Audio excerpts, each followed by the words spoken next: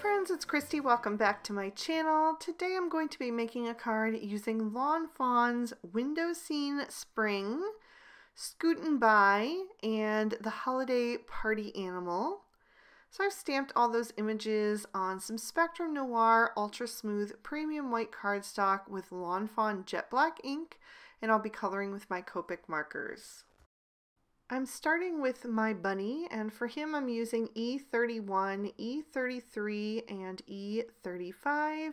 I like to color darkest to lightest, so I'm starting with that E35 and laying in some shadows down the back of the bunny's body, also on the underside of his arms and between his legs, just to create a bit of separation there.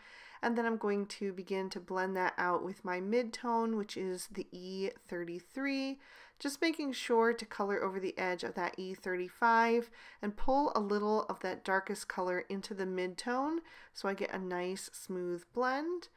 And then I saved most of the area there for the lightest, the E31, and my marker looked like it was getting a little leaky, so I just popped the other lid off, and that usually does the trick and just kind of equalizes the pressure in the barrel so the marker doesn't kind of gloob out on you. So I'm going to continue coloring with that E31 and blending out most of this bunny. I did decide to leave a little kind of white heart shape on the bunny's face. So since he's facing sideways, you only see half of the heart. And I also left some little white patches on his feet. And just to help transition that into the white area, I will pull in the E30 to just soften that. And I did add a touch of that E30 to the inside of the ears, to the tail, and the belly of the bunny. Then I'm going to darken that combo up and use the E33, E35, and E37 for the tree in this little Easter scene. And just to keep it consistent with the bunny, I'm also adding my shadows on the left-hand side. And then coming in with that mid-tone, the E35. It did look like it was almost darker than the E37, but I just continued working with it. And then I'm going to bring in that E33 for the highlight and just fill in the rest of that tree. And I don't really mind if the blend isn't perfect on the tree anyway, because I want it to look like it has some texture. And in fact, I will be adding a little bit of texture with some wood grain patterns in just a bit. But I want that ink to dry first so that the patterns will stand out. I did go back in with that E37 and just darken up those shadowed areas once more. And then once that had about a minute or so to dry, then I came in with the E39 and started to draw in some patterns. It wasn't quite dark enough for me though. I felt like once that marker dried back, it would be almost invisible. So I changed it up and decided to pull in the E27, which is a much darker marker, and that stood out so much more. So I just kind of retraced my lines there and added that in. And if some of the lighter shade shows up too, that's totally fine, because there can be, you know, different depths of grooves on that tree. So then I wanted to color in the sky before I got any further. I didn't want to do the grass and then potentially pull some of that green into the sky when I was flicking. So I went ahead and did that next using the BG10 and BG11. I'm using that BG11 closest to the horizon line and then blending up with the BG10 and letting that kind of fade into white at the very top. And I will go over this a couple of times just to smooth out that blend so that you don't see those little flick marks and everything is a little bit more seamless. So I just went back. It also just increases that saturation a bit and makes it a little bit darker, but not as dark as if I would have pulled in the next darkest shade, which would be the BG13. I think that would have been a little bit too much for what I was going for here.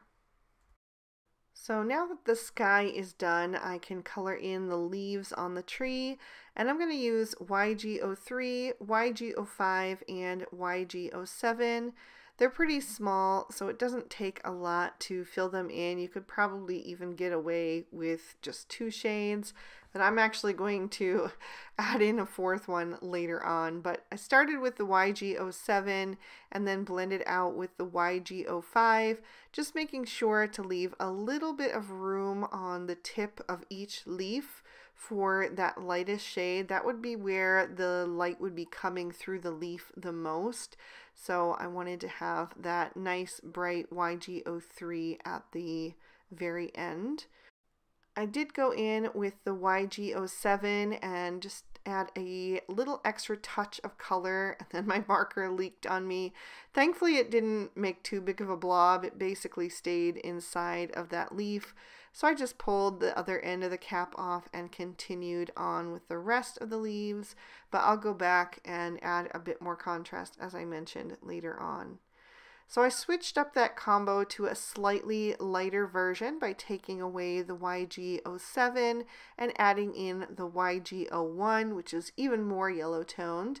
And I'm going to start coloring in my grasses by bringing in that YG05 from either side, and in a few places I'm just going to pull that color even more toward the center, especially toward the bottom of the scene, just to give it a little more grounding. And adding those little flicking motions is going to help each shade kind of blend into the next one as well, because the color just tapers off and gets a bit softer. So I use the YG03 as the mid-tone for the grasses, and then I'm going to fill in the center with the YG01. That one is really pale, but it's going to help my flowers and things stand out a bit more. Also, if I accidentally color into my flowers, it's not a big deal because I can push that color out with the colorless blender, and it's not so dark that it'll be impossible to do that. I am going to go in with a second layer using that YG05 to darken things up a little bit more, and again just smooth out a bit of that streakiness, and then the YG03 next, and just pulling that color again a little more towards the center, and then a few extra flicks with that YG01 to finish off that grass.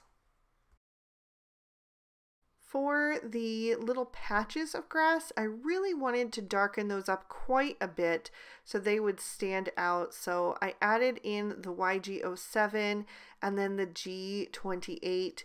The G28 is probably a bit of a stretch to blend with the YG07. I made it work by just really blending over the edge of that G28 and pulling that color together. But I would maybe have used a slightly lighter shade than the G28. I just couldn't find one in my collection that was like a perfect match for the yellow greens that I already had going on that wouldn't make the grasses look too dull. So I just made the best of it and got everything to blend nicely, and I think it still retained that brightness that I wanted while keeping that contrast. And then, like I said, I'm going to come in with that G28 and just add a little line down the center of each leaf for a little more contrast there. So then I wanted to come in with my colorless blender and just clean up any little bits that got a little coloring in them that I didn't want. So some of the Easter eggs, the rays of the sun, and a few of the flowers as well accidentally got a little bit of color in them. So I'm just taking that colorless blender, which is just the pure alcohol, and pushing that color back outside of the lines, pushing it deeper into the fibers of that cardstock so that you get the white on the surface again, and I can color over them with other shades. So for the rays of the sun, I'm using Y000 and Y02, putting that Y02 closest to the sun and then getting softer as I come down toward the outside edges. And then for the rest of the sun, I'll keep the Y02 but add in the Y06 and Y08. So I'll add a little of that Y08 at the top corner and then blend toward the rays with the Y06 and then finish with the Y02. So it kind of just goes from the darkest at the top right to the lightest at the bottom of the rays. And then while I have those markers out, I'll just color the centers of the flowers with that Y08 as well. Then I'm going to bring in some pinks using R11 and R20. I'll color in the bunny's nose with the R20 and then his ears. I'm going to use both shades and also both shades to color his rosy cheek in, just to make him look a little more cheerful. And I wanted to blend that out even further since it's on the white with the R000. And then I'm going to start coloring in some of the little Easter eggs. So the one by the tree I did with this combo. I did the center stripe of the one that is lying on its side down at the bottom of the scene. And also the larger stripes from the one that is up above the bunny. So my idea for this card was to depict the Easter Bunny, because this little bunny from Scootin' By, who's supposed to be riding on a scooter, I just thought it looked like he was tiptoeing around in the scene, which made him perfect to be the Easter Bunny because he's out there kind of stealthily hiding his eggs. So I switched to a purple combo, V22, V25, and V28 for the stripes on that egg. And then I did the outer part of the little speckled egg that's up in the tree, just carefully coloring around those polka dots. And also the one that's up on the hill right below the sun. Then I decided to go back to my aqua combo, but I am going to darken it up now with the BG13 and BG15 added to the BG11, which I used for the bottom of the sky. And I'll do the Easter egg with the pink stripe that's hiding in the grass, and then the stripe in the center of the egg that is up on the hill that was still uncolored. And then my daisies, I'm just going to do BG10. I wanted to keep them simple, and that's why I colored them white, so the Easter eggs would really stand out. And for the rest of that last Easter egg, I just went really light with Y000 and Y02, and I also did the polka dots on the purple Easter egg in the tree with those shades. Then I'll grab a black Sakura Jelly Roll pen to go over the eye of my Easter Bunny and make that nice and bright and shiny again. And then I'll use a clear glaze Jelly Roll to just add some details to some of these Easter eggs. So I added it to the purple stripes on that single egg and to the polka dots and other stripes of the various eggs as well. And also to the rays of the sun, just filling in that whole area. And I accidentally dragged my hand through the purple stripes on the single egg over there, so I just went back over that once again. And then I'm going to trim these images out with their matching dies. Then I'm taking some pattern paper from the new Flower Market 6x6. I'm using all of the floral prints except for the gray, and I'm going to trim those down into some thin strips. And I have 2 of each shade, and I'm going to adhere those to the front of my card base. I'm using some speckled eggshell cardstock from Lawn Fawn for my card base. I scored and folded that to a standard A2 size card, so it's 4 1/4 wide by 5 1/2 tall with the top fold. And I'm taking some Elmer's glue tape runner for this. I feel like the tape runner works better for these tiny little bits, holding them all down, than the liquid glues do. So I'm starting up at the top corner with pink, and I accidentally cut that strip a little too short, so I just went with the rest of it. And then I'm going to layer them in rainbow order. So pink, yellow, green, blue, purple. And I will continue that pattern the whole way down the card. And I'm just adding exactly as much as I need on the left hand side so that if I ended up needing any extra strips, I might be able to use some of what I trim off from the outside edges. I didn't end up needing it. 2 strips was more than enough for all of these. In fact, I didn't even use the second purple one, so that's the only color that only appeared on there once. But I'm just going to continue. Once I hit the purple, I'll start back at the beginning with the pink, and then the yellow and the green, and then I'll get a tiny little corner of that blue down at the bottom. But I only got a little corner of the pink at the top, so it ended up working out perfectly. Then I'm going to take my Cutter Bee Teflon coated scissors and I'm going to trim all of that additional cardstock that's hanging over the edges off. These scissors are an amazing workhorse. I've had them since I started crafting over 11 years ago. Still the same exact pair I've been using all this time, and I use them almost daily. They are wonderful. So I just trimmed off all of that until everything was nice and flush, and then I have that beautiful pattern going on in the background. So now I wanted to work on my sentiment, and I'm going to stamp that down in VersaFine Onyx Black ink just because I wanted something super bold that would really stand out against those different patterns. And then I'm also going to stamp on the inside of my card to finish that off, and I'm using the Sitting Bunny from Butterfly Kisses and some bubblegum ink, and then I'm also going to reuse that egg from the holiday critter set that I showed at the beginning. The grasses are also from Butterfly Kisses, and the sentiment was from the spring scenes. I used the window scene winter to actually die cut the spring scene out. I don't have the matching die for the spring one, but the window scene winter also fits the same scene. So I also did the little scalloped border in some more white cardstock just to give that a little bit of a frame.